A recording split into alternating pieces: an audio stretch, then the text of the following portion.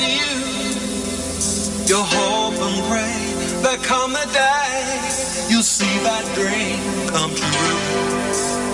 With every passing moment, you begin to understand that you're bound for glory land.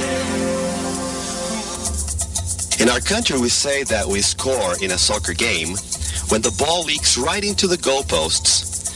In the World Series, it is almost impossible to avoid this leaking. It will happen. Some outstanding eye doctors think that the same thing goes for the clear corneal incision. If you view the video, you'll notice that there's a spontaneous leak in this incision. Some incisions will leak with pressure and some spontaneously. And for that reason, I have employed closure as my rule. Yes, it does leak. But the clear corneal incision definitely has a learning curve, and as Paul Ernest has shown, is less stable, and particularly if you have a shorter tunnel. And I find it doesn't seal as immediately as a scleral tunnel incision, and I have to many times hydrate the edges and just wait a little bit, and there's some frustration to that as well. Yes, it does leak.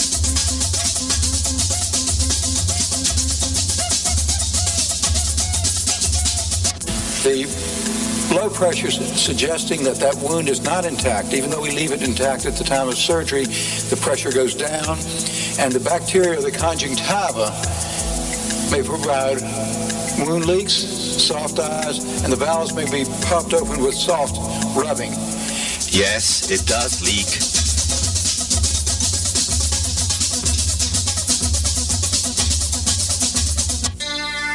This is the corneal bevel, the stepped incision, both 3 millimeters in width. Now here's a 3 millimeter limbal bevel, and we notice that it took more external pressure to elicit a leak compared to the clear corneal bevel. And here's the hinged incision, 0.5 millimeter in the clear cornea, and again it took more external pressure to elicit a leak. Yes, it certainly leaks.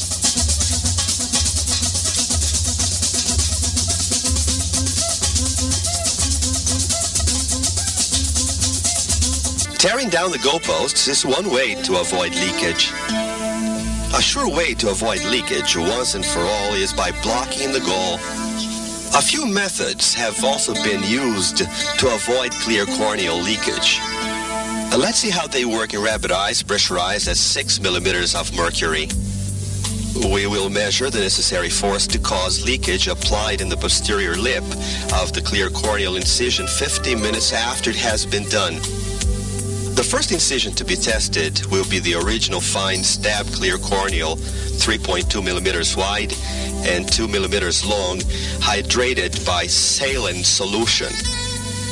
As you can see, the swelling is much too great, but notice that at the moment that the dynamometry is performed, 15 minutes after the incision, the swelling is all gone, and with a slight touch of the dynamometer tip, less than 5 grams, the incision will open up. Yes, it does leak.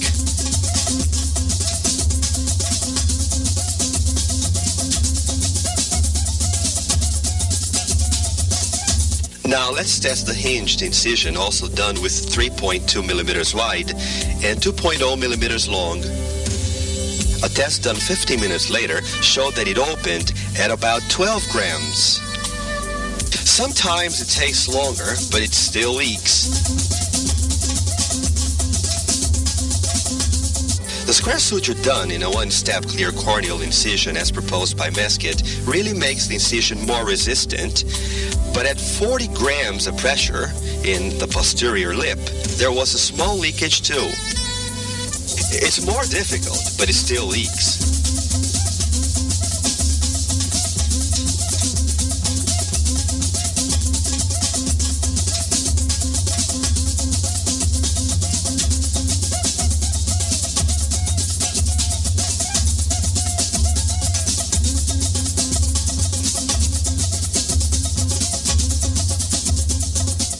Now let's try to block the goal. Let's apply an organic glue in a similar clear corneal opening as Fine's original stab incision. 15 minutes after cutting off the excess glue, we will put pressure in the posterior lip. In the first attempt, you will see that at 90 grams of pressure, the incision will still be closed. In the second attempt, you'll see that it is going to reach 120 grams on the dynamometer, and the tip even skids off, but there was no leakage. In the third attempt, we use maximum pressure on the dynamometer, up to 200 grams, and even so, you will see that the incision will not open. It is almost unbelievable that this is the same eye opened 15 minutes earlier. It won't leak. We don't like soccer. And what is this glue all about? The concept of using clotting substances from human blood for wound management can be traced to 1909 when Virgil developed a fibrin sealant. Today, fibrin sealants may be found in Europe with the name of Tissol. The same product in South America is named Tisocol. Ellen Roberts in England developed a new product named Indermil. Anyway, we cannot use these products. They are not FDA approved. Well, maybe there is a solution. The organic glues are made of two components. One is the thrombin and the other is the fibrinogen. In the US, you already have the thrombin in the market named Thrombostat and Thrombinar. The second component, the fibrinogen, can be obtained from your patient's own blood. After harvesting the blood from the patient, it is placed in a refrigerated centrifuge to separate the cell from the plasma. This plasma will then be frozen.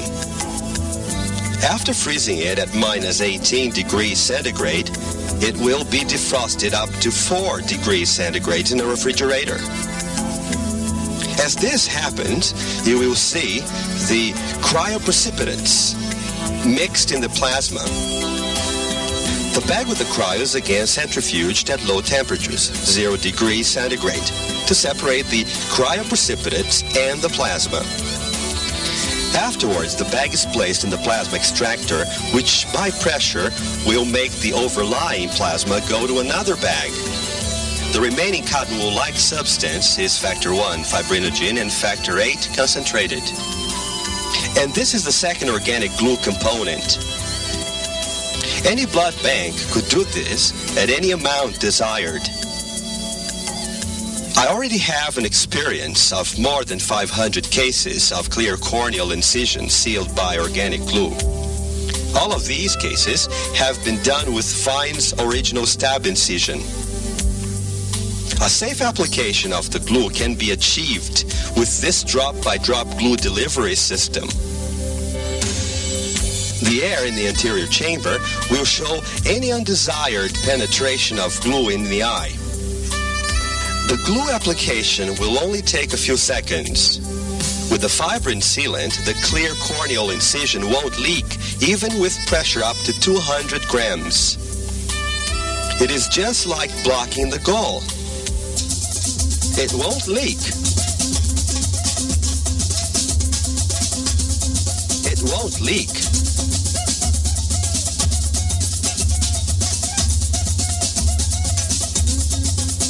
Mamma mia, non vaza!